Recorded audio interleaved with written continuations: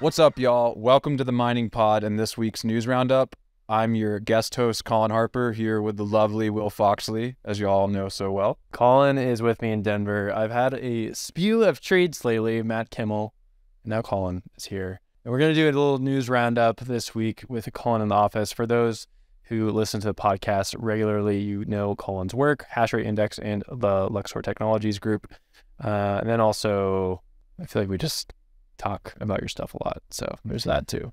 Always appreciate the opportunity to show. I always chill. So yeah, if you are listening to this, probably know Colin. If you do not, go check out Hash Rate Index. Go check out their newsletter or their Twitter account. They make great stuff.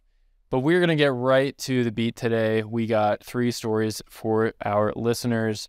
Of course, there's a lot of deployments this week, and we could acknowledge those, and we probably should begin. But at this point, we sort of know who's winning in terms of deployments and buying stuff. So we're not going to go into that too much.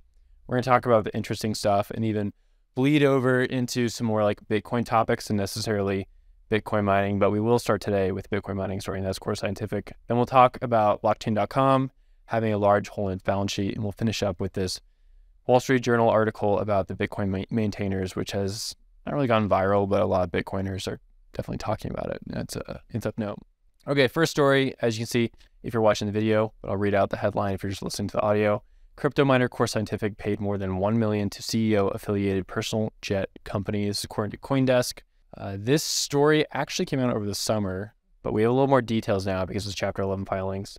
Essentially here, Core Scientific was using a affiliate company, the CEO, Mike Levitt, to fly a private jet to and from, I assume, his residence and other executives at Core Scientific, and then to their facilities. The excuse being for efficient travel and use of time. Stone Tower Air is a charter flight company used in the past by Core Scientific for primarily transporting employees, clients, and personal or potential clients between our data center sites and remote locations, which are often far from major airports.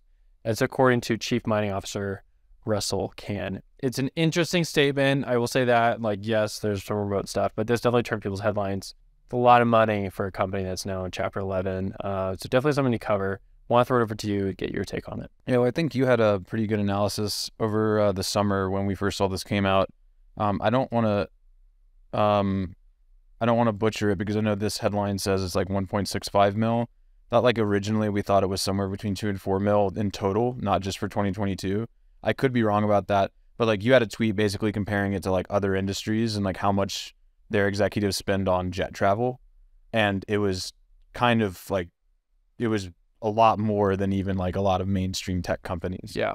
And I think that, just my quick take is it just kind of speaks to the exuberances that we see in a lot of these administrations that run these Bitcoin mining companies, these public miners. We had some pretty good analysis from one of our analysts, Yaron Mellerud at Hash Rate Index. He ran some numbers for public miner administrative costs as a percentage of revenue since 2021. And Core Scientific spent 41% of their revenue on administrative costs since 2021. And that's actually kind of in the middle of the pack. If you look at some other miners, Marathon spent 88%, Iris spent 56%, Mawson 55%, CleanSpark 53%, Bit Digital 45%, Stronghold 43%, and then we get to Core Scientific coming in at 7th overall with these public companies in terms of public spending for administration as a ratio of revenue. So, 41% to me seems pretty high. This is something that Yaron has been harping on for a while, that a lot of these executives of these public miners are very handsomely compensated. And, for investors, a lot of them, I think, are left wondering for what purpose, because a lot of these miners are doing very poorly. Very few of them were able to build cash over the bear market and actually pad themselves to be able to weather what's been going on. So, I think that in terms of looking at Core Scientific, this unfortunately fits the bill for a miner that was really a growth at all costs miner, just taking on massive debt throughout the bull market. And now we see where that's led them, right? They're just in a complete financial hole. Might be able to dig themselves out of it. They've had a lifeline injected from, I believe, B. Riley. And then was there someone else too that... B. Riley that I remember on some things with Celsius and NIDIG, I think, to help their balance sheet. Yeah.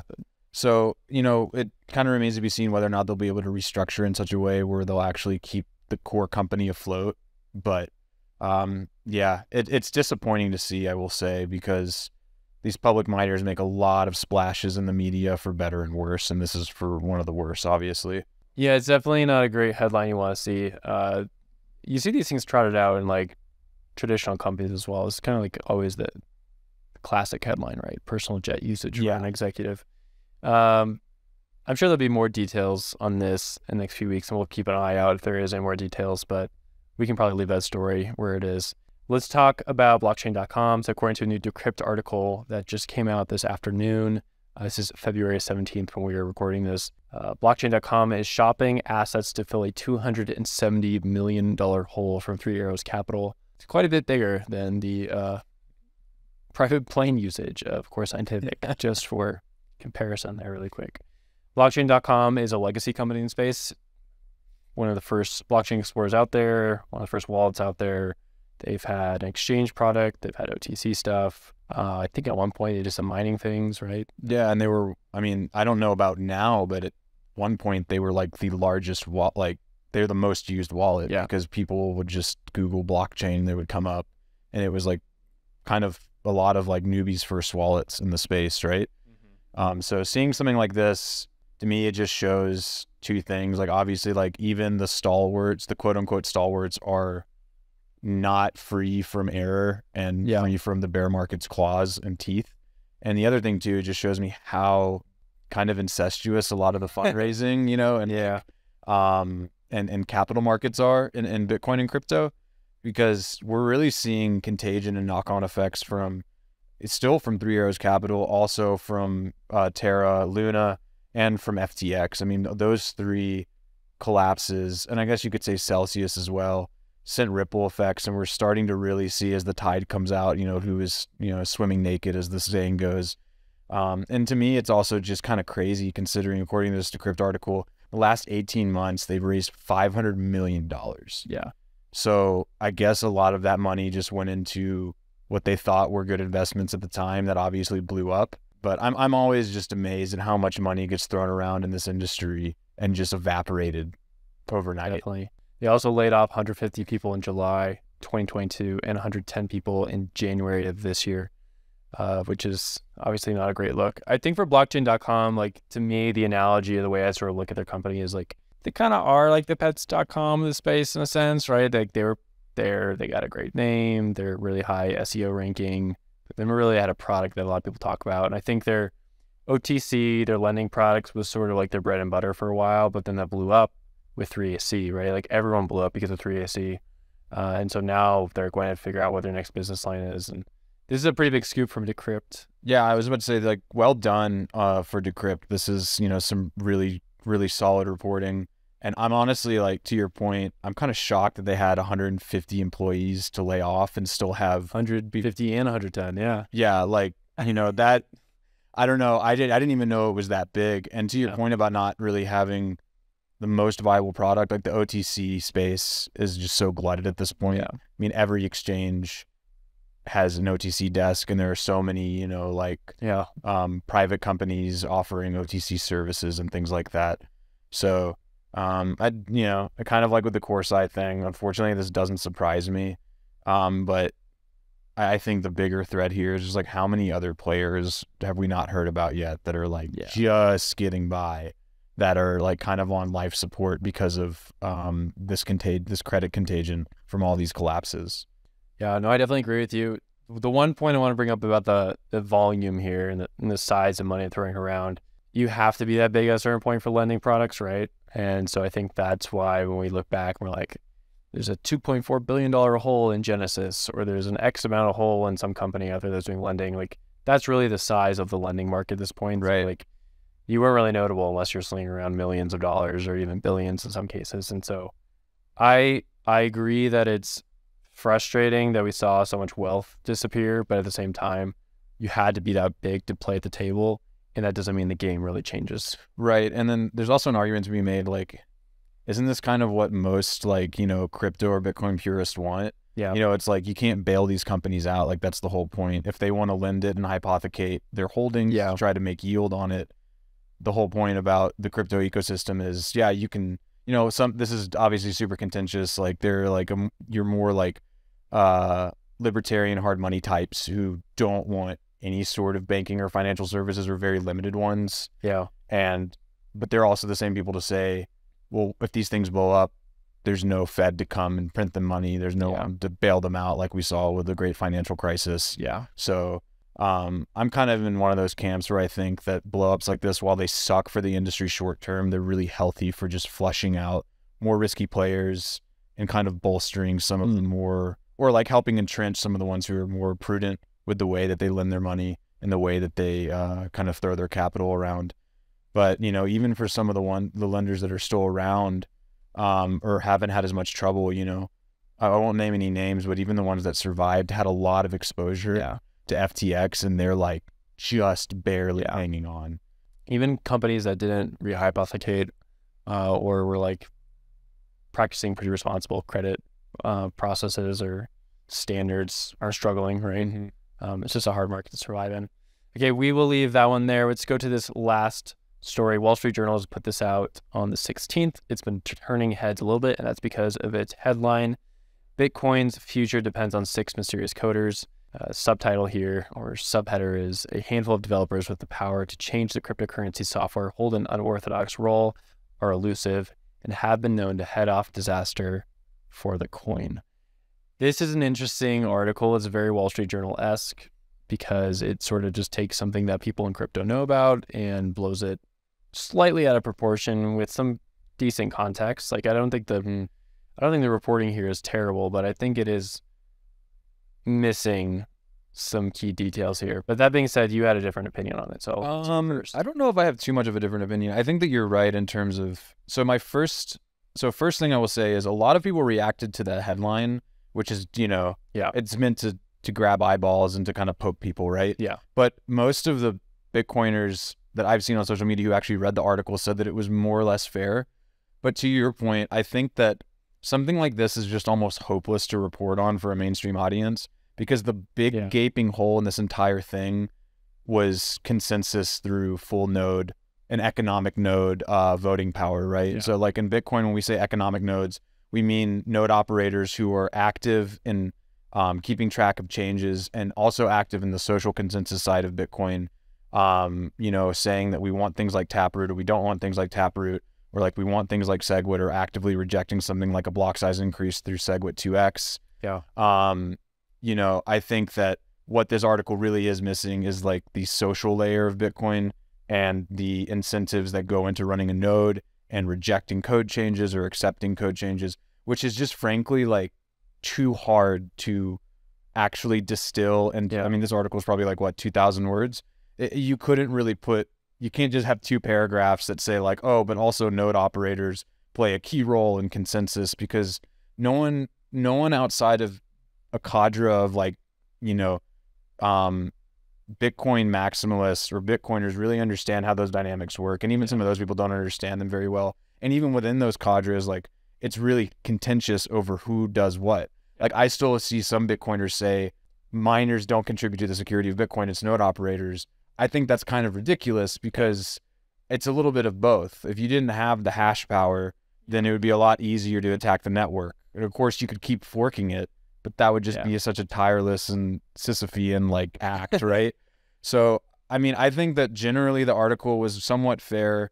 I do agree though, saying that 6 developers have like basically like the thesis of the article is that like the 6 maintainers like Andrew Chow have the only have unilateral ability to change the code. And like what that is missing is that they only have that option to change the code if everyone more or less roughly agrees in the changes that are being made. What I think would be a more interesting article is looking past just the maintainers and doing like a full profile on how Bitcoin Core developers work, because it's more than just Chow, right? Like there are you know, 100+ open source developers who are just constantly making, you know, BIPs and you know, proposing changes to Bitcoin Core. And some of those things end up getting merged, and the maintainers eventually end up putting it into the code to package into a new update. But like Bitcoin's open source developer ecosystem is not huge, and the people who do it, to this article's point, like aren't really well compensated for it. And I do think that there's an important discussion to be had as Bitcoiners and as crypto people. That's right, crypto people too, not just Bitcoiners. Crypto. About what are the incentives that go into this? How do you foster a healthy developer environment, right? Because I know that this is one thing that Ethereans love to kind of dunk on Bitcoiners on, like the incentives to go develop some crazy DEX or like NFT project on Ethereum. The monetary incentives were insane. Yeah. Compared to these Bitcoin core developers who, like, maybe if you're lucky, you get like a sponsorship for $100,000 a year. Yeah. Right. And some of these other guys are like leaving to go on alternative chains, and they're making $250,000, $500,000, sometimes $1 million to code something that just prints money in the bull market. So overall, I think my take is that like this topic needs a lot of nuance. This wasn't the worst article, but it's also not really helpful because it doesn't really get into the actual social mechanisms that drive Bitcoin. Well put. I like that. I agree with you. I don't think there's much more to add there. I think the article misses a few things. One thing that came to mind was that they talk about how elusive these Bitcoin developers are, but they're pretty easy contact. I mean, we've had them on this podcast. Just email them. So I don't know. A lot of their like information is public. Like I DM when I was a reporter at CoinDesk, I DM these people all the time. Yeah. Also, like you can just join an IRC chat. And it's right there. And like they're always talking about this stuff. And I think that's going back to my point earlier. I think that's what this is really missing. When I was doing Taproot reporting for CoinDesk, when I got into IRC chats, I was really kind of blown away at how much coordination and how many opposing views there are and with Bitcoin developers on certain things, right? Not even just about the changes being made to the software, but how you activate that. Yeah. And that's the other thing that I've never really seen mainstream media really do a good job at, is explaining how software changes to Bitcoin Core get pushed and how they get activated. Yeah. And again, part of the reason why is it's impossible to explain. And there's also just so many differences in the Bitcoin community about who actually activates a soft fork. Yeah. Like one last tangent. Going back to Taproot. People called Taproot a miner activated soft fork. I don't really actually think that that's the best framing, because what the for people who don't know, when Taproot was on the table, they couldn't come up with a good way to, like the core developers were struggling with a way to push the upgrade forward in such a way where they could ensure that all the miners would adopt it so that we wouldn't risk a chain split. So what they did is they proposed this thing called speedy trial, where miners could signal their support by either appending a 1 to the end of their blocks in the form of arbitrary data, or a 0. And I think it was the one that said they acknowledged that they want Taproot, and 0 said we don't want it. And basically there's a certain time frame, and if 90% of the blocks in that time frame were signaling for Taproot, then it would get activated. Yeah. And people called this a miner activated soft fork, but like it was just voting. It was just basically gauging miners' interest of like, if we push this forward, will you update your nodes in time to make sure that we don't risk a chain split? Yeah. And so ultimately miners signaled, and we ended up getting Taproot. But the way that Taproot's actually adopted is just if you download the software and you run it yourself. Yeah. Which we're actually seeing a lot more Taproot adoption now with ordinals, which is hilarious. Cool. Well, we got to close the show there. This is a short weekend, a little snippet for those power walking through their neighborhoods, trying to get their mining news in there. But we'll close it there. Colin, thank you for joining us. We'll definitely see you again here soon, I'm sure. Thanks for having me, Will. Always a pleasure, sir.